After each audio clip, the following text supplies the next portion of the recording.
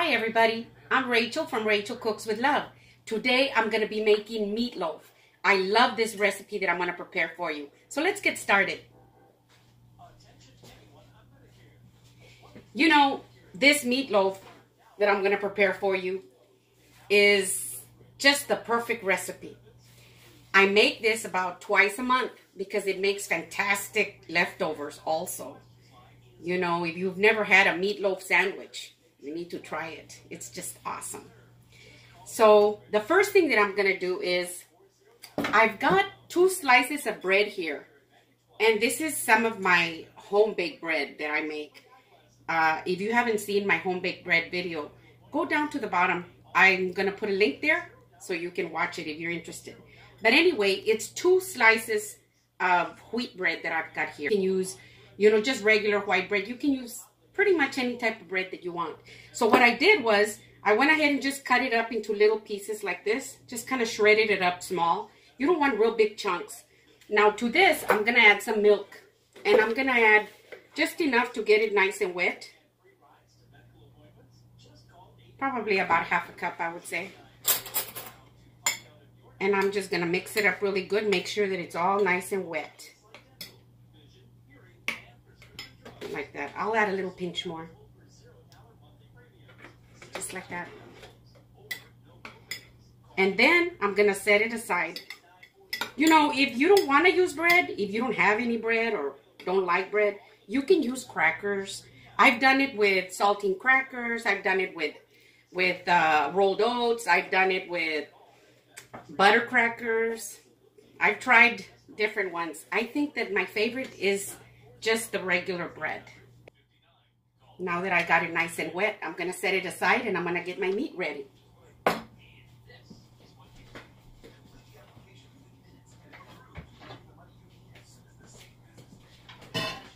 Now I have 2 pounds of ground beef here that I had in my refrigerator. And I have 1 pound that is very lean. And I have 1 pound that is 80-20. I love 80-20 meat because it just has a fantastic flavor.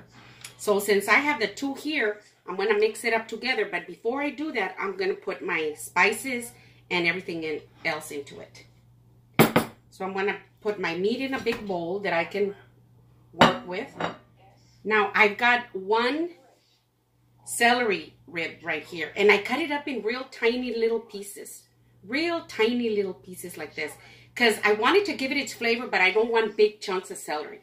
So I've got 1 celery rib right here. Put that in there. And then I have about 1/3 of a medium small green bell pepper. And I also cut it into very tiny little pieces. Because I wanted to give it its flavor, but I don't want big chunks of bell pepper in there either. And then I've got 2 garlic cloves. And these were like medium size. And I minced them really small. So I'm going to put the 2 garlic cloves in here. And then I've got 1 medium onion. I also chopped it nice and small. So I'm going to add all that in there. Just like that. You want every little piece. Now if you don't want to use fresh onion, you can use onion powder or minced onion. I like fresh onion. Now in here I've got some parsley. So I'm going to add about, I'll use 1 teaspoon. And then I've got some of my all-around seasoning. My all-around seasoning has every spice that I like for meatloaf. If you haven't yet seen my all-around seasoning video, I'm going to put a link below also so you can watch that. I always have it handy and it's perfect on just about any kind of meat. And it's perfect here too. So I'm going to put 1/2 teaspoon in here like that. And I think it's just perfect. Now if you don't have this ready and you have some maybe seasonal or any kind of seasoning that you like, you can use that and it's all good. Now I'm going to add some salt in here. Salt is up to you. You can add as much as you want. I'm just going to put a good amount. you know, some salt in it. And then the pepper, the same thing. You can put as much black, I like to put quite a bit black pepper in here, but you can use as much as you want. You know, with a meatloaf, but I like to put enough spices in there to where every bite tastes delicious. So that's what I like to do. Now I've got some Worcestershire sauce here. Worcestershire. That's what I've got here. So I'm going to put in about, I would say about 2 tablespoons. I like that in there. And then I've got 2 eggs. Now the eggs are very important in a meatloaf because the eggs is what kind of brings it together and keeps it together, kind of like a glue. So I like to do that, and so is your bread. So I'm going to put 2 eggs in here, just like that. And then, now I've got my bread, and it's been sitting here for just a little bit. So I'm going to dump my bread in here. See? With the milk and all. Just like that. Now with very clean hands, and it's important that your hands are nice and clean, I'm going to bring it all in together. There just doesn't seem to be an easier way. Now, when I'm working the meat, when you work your meat, you don't want to overwork it. Because I don't know if you've ever noticed, but some meatloaves look like Spam, you know, real compressed.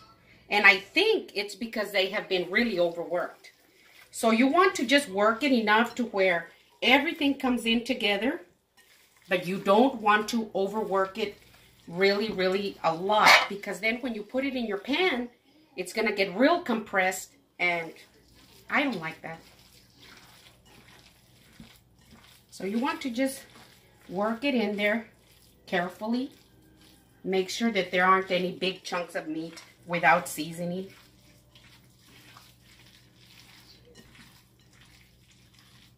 Just like that. And all these chunks of onion and all these chunks of bread and all that just kind of disappear, and they just go into the meat. So you want to make sure that all your meat has the spices, the salt, the parsley, the pepper, just like that. As you can see, it's all come together really good. See, just like that. I can smell the garlic in there. And my seasoning is in there. It just smells wonderful. Okay, so I want it to be just nice and loose like this. I don't want it to be all clumped up tight. Just like that. So what I'm going to do now is I'm going to put it into my pan. Now I'm going to put it in here, and I'm going to try not to press it in too hard. Just like this. You can use really just about any pan that you have or that you like. Of course, I always use a loaf pan, but if you want to use a round pan or a square one, it doesn't matter, because once it's all done and you slice it up real good, it's just so perfect. And you make some here.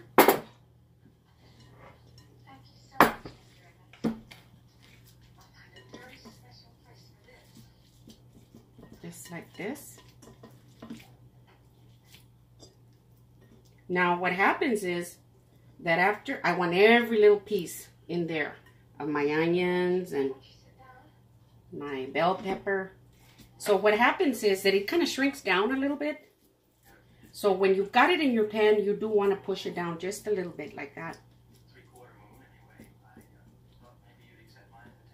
Just like that. And it will shrink some because it's going to release a lot of its grease. And I will drain it about halfway through. And you want to give it a nice shape, because that's how it's going to come out.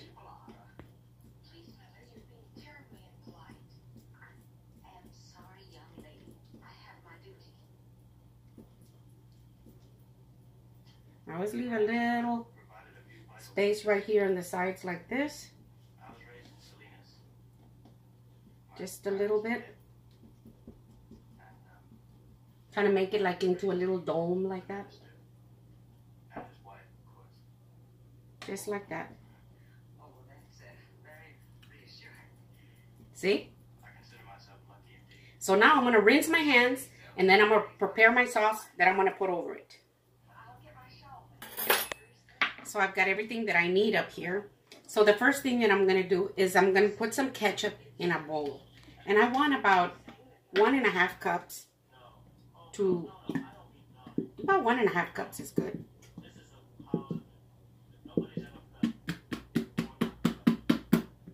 I'm just going to eyeball it. But I have a feeling this is a perfect 1.5 cups. Just like that. There we go. And then to this, I'm going to add 1 teaspoon of dry mustard. Now, if you don't have dry mustard, I love dry mustard on gravies and on certain things. But if you don't have dry mustard, you can use a little bit of apple cider vinegar. You can use some horseradish. Just something that'll give it, you know, a nice zing. That's why I like the dry mustard. Or you can even use your regular yellow mustard. Or a good brown mustard if you have some. So I'm going to use 1 teaspoon of dry mustard. Put it in there. It's just so perfect on this. And then I'm going to add about a fourth of a heaping 4th cup of brown sugar. And I add it in there. Just like that. And then I'm going to add just a little bit of the Worcestershire sauce. Just a little bit like that. And I like to put in just a little pinch of paprika. But it's optional. You don't have to. And then you mix it up really good like this. And this just makes the best sauce to go over your meatloaf.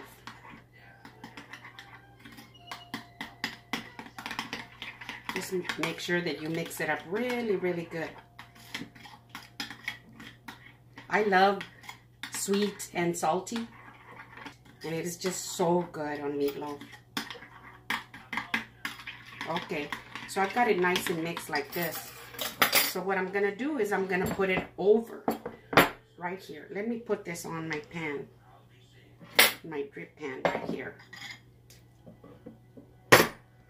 Just like that. And I'm not going to put the whole thing, but I'm going to put just enough to go over it like this.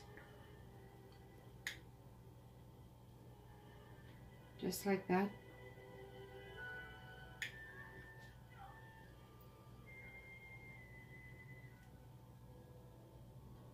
And this meatloaf is just packed with flavor. Just packed with flavor with all the spices that it's got inside. And then this is just perfect over it like this. So at about the halfway point or so, I will come back and I will drain it. And then I'll add a little bit more of this and I'll let you see it. So I've got my oven at 350 and I'm going to put it into my oven for about 55 minutes. I don't think I'll go an hour, but I'll be prepared for an hour if I have to. But we'll get to the midpoint and I'll show it to you. You don't have to cover it or anything, just like that. And then I'll be back. I've got about 15 minutes before the timer goes off. And it's at this time that I'm going to go ahead and check it. And it's looking beautiful. I add a little bit more sauce. So I like it nice and thick. So I'm going to add just a little bit more on top like this, just where I feel that it needs it.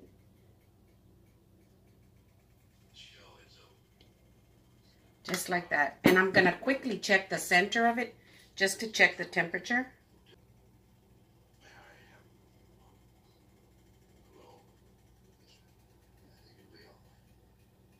And it's almost there. So I'm going to put it back in the oven. Got about 15 minutes to go. And I want it to be about 160 degrees from the inside.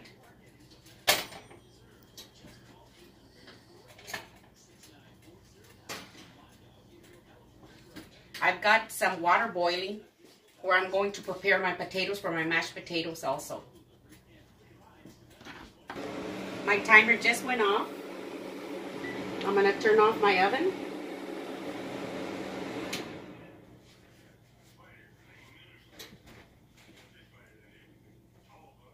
it smells wonderful.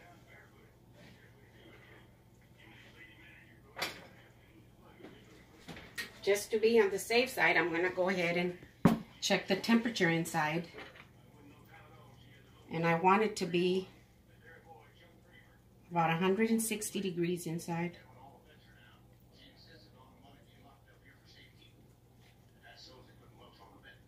And it's going up, it's going up.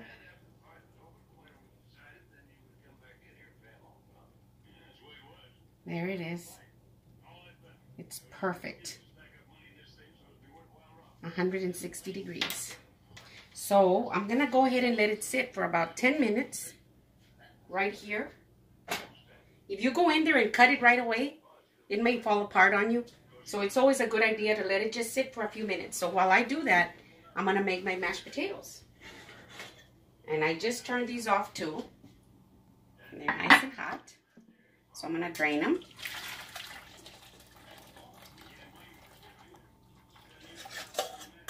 Just like that. See? Ooh, mashed potatoes is perfect with this dish.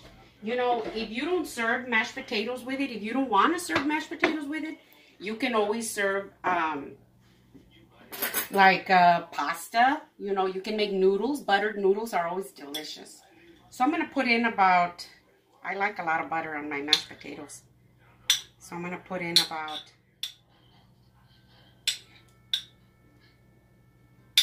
let me see, 3/4 of a stick. Let it go in and melt a little bit like that. I'll push the butter down to the bottom. Like that. Give it just a few seconds.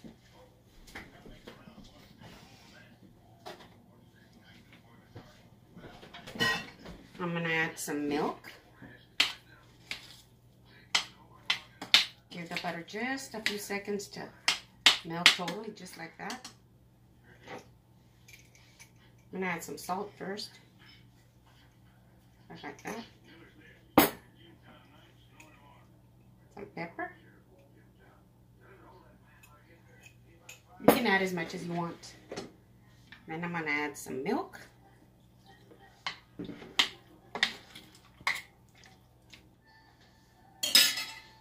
And I'm going to whip them up.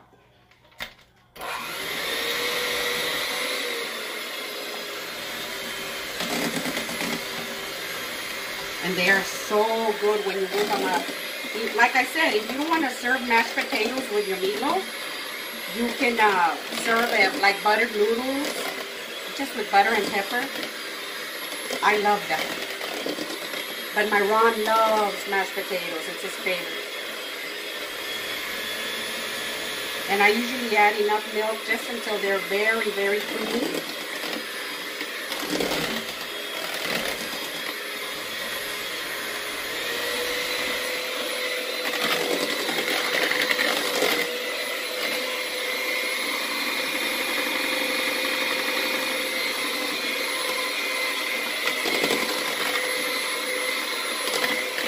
Ooh, they look so good.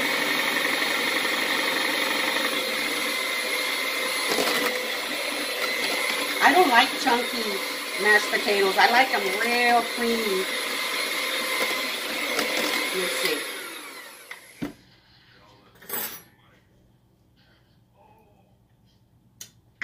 Oh my gosh. They're perfect. Look at this. See that? Mmm. So I'm gonna go ahead and just let them sit for just a little bit until my meatloaf is ready. So it's been 10 minutes. I'm gonna go ahead and slice into it. You know, like I said, I like to leave it for about 10 minutes to sit because it just firms up just really nice and it doesn't fall apart on you.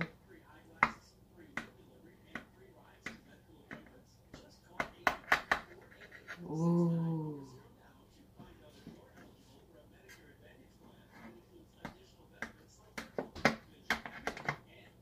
I'm gonna go ahead and serve it on my plate.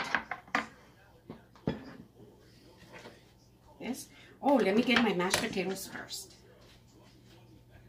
I love mashed potatoes with this dish. So I'll put my mashed potatoes like this.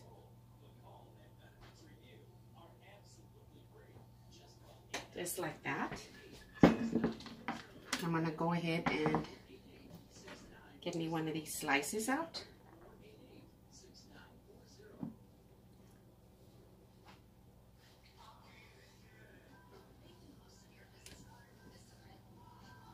Look at that. Can you see that? See how beautiful it looks from the inside? Look at that. Look at that slice.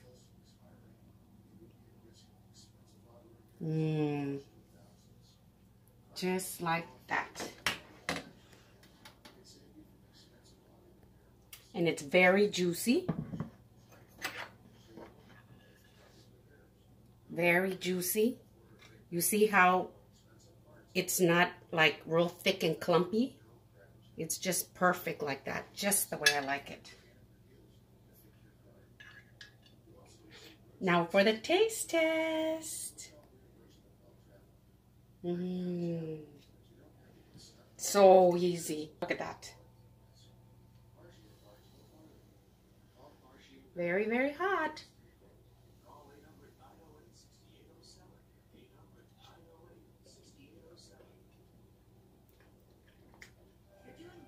Oh my gosh.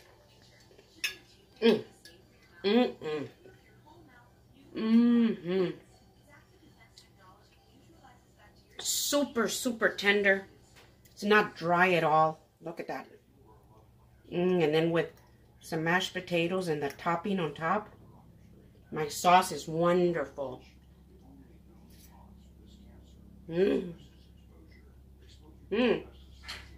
Oh my gosh, it's delicious. I was going to say that we have a little bit left over. I always make sure that we have a little bit left over. And if you want some more, you can just put it on top. So this is my delicious meatloaf. If you haven't yet subscribed, please subscribe. Share with your friends. Give me a thumbs up if you like it. Send me a note, a comment. Tell me what you think. Thank you so much.